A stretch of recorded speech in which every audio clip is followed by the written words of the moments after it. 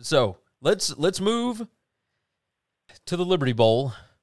UTSA, the UT San Antonio Roadrunners, are headed into Memphis, and they will be playing the Memphis Tigers. Both teams 3-0. Both teams have a win over a Power 5 school. Memphis, of course, beat Mississippi State last week in controversial fashion, and UTSA went on the road and beat Illinois just a couple weeks ago. Sincere McCormick, rocking and rolling, running the football. Frank Harris Jr., the quarterback for UTSA, he is looking really, really good as well. I will also tell you this. Seth Hennigan, the freshman quarterback for Memphis, when Grant Gunnell went down with an injury, who was supposed to be the starting quarterback to transfer in from Arizona, when he went down, I thought this season was shot for Memphis. And Seth Hennigan is now the number 23 quarterback in the country per quarterback rating, and he has looked outstanding. Absolutely outstanding. This Tigers offense has got some heavy hitters on it. They've got some playmakers. I worry about this defense. I don't think that they can stop the run, which was not an issue against Mississippi State, but they certainly have had issues.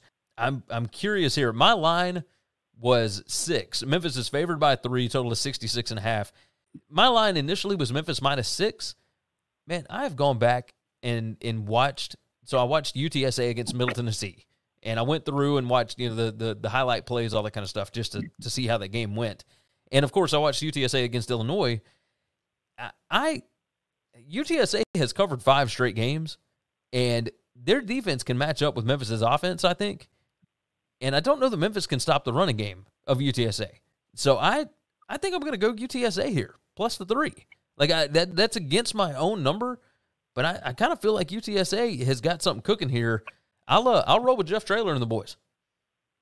Trust your numbers, trust the math, trust the Tigers, baby. Memphis is going to find some magic in the Liberty Bowl. I can buy it. I can buy it. I mean, those playmakers, man, that's what scares you is at any point, Calvin They're Austin just so explosive. They can score from any point of the field. If you got them at their own half-yard line, don't worry. They can take that thing 99.5 yards in one snap. Yes. Yes, they really can. They can. So I'm going to trust UTSA. You're rolling Memphis. Hey, this is the first pick'em where we have really kind of gone head-to-head on most of these, and I like it. Yeah, we've gone head-to-head on a lot, yeah. So I think, let's see, it looks 4 out of the 6 already we have gone head-to-head on. Different than the last couple of weeks. Last week, we only had 2 that we disagreed on, so this is a little bit better. A little more argumentative, I guess. I appreciate that. I don't know that it's better. You know, you never know. If we won all those ones that we agreed on last week, then that's fine. You're not wrong.